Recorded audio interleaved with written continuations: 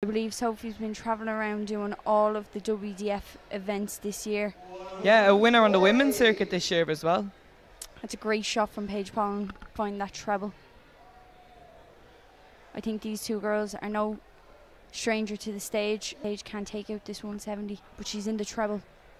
Unlucky with the second dart. Very unfortunate with that second dart. 84,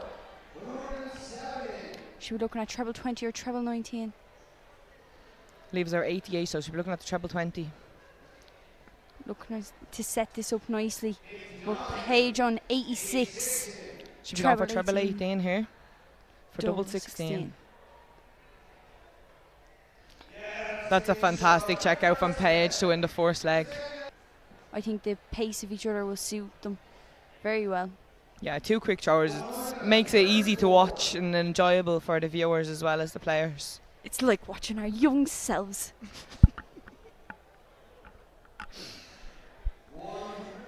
Sophie back into that treble. Sophie's scoring's been really good in this game so far.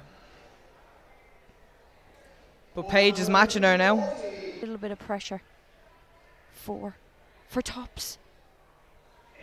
Very unlucky. That's very unfortunate. Sophie will be looking at treble 16, I imagine, here. She might look at the 25 or the 15 here. That's 2 big numbers she's missed.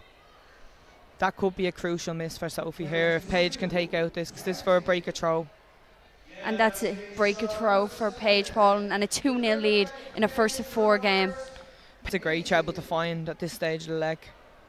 Double 10. With the wires away. Can Sophie take her chance?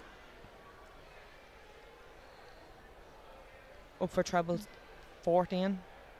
That's unlucky. Can she hit the single 20 to leave tops? She does. That's a good leave at this stage of the game. She's looking for a bit of big luck. One. Double 2.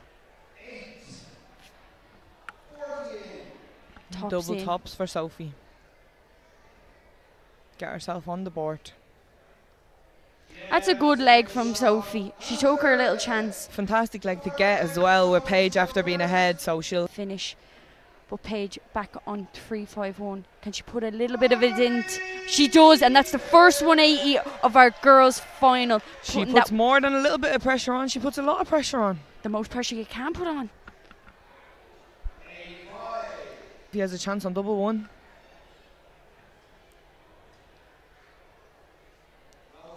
Just falls slightly short for a 3-1 lead. Paige looking at double 10 and she gets it. That's a break a throw and she's going in 3-1 with the throw. And she's in again. Can she get her first 180? And she gets it. It's great for both girls to get 180s on the stage. It'll build their confidence and it'll put them in good stead and for the future playing on stage. Take her second leg of this match, 36.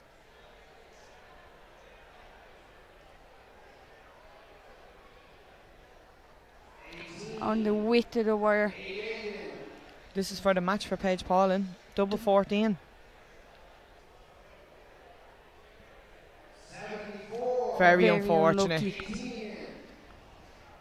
Double 9 to save it. And she gets it.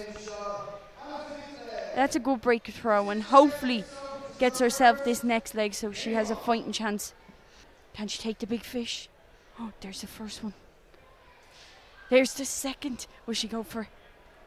Oh, it's an unfortunate miss. That would have been nice for her to take out a 170 on stage.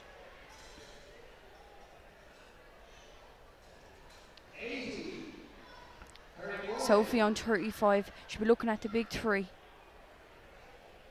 Oh no. Double 6.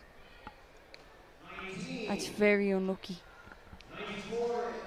Treble 18 for Paige. Treble 20. She's looking at the double here.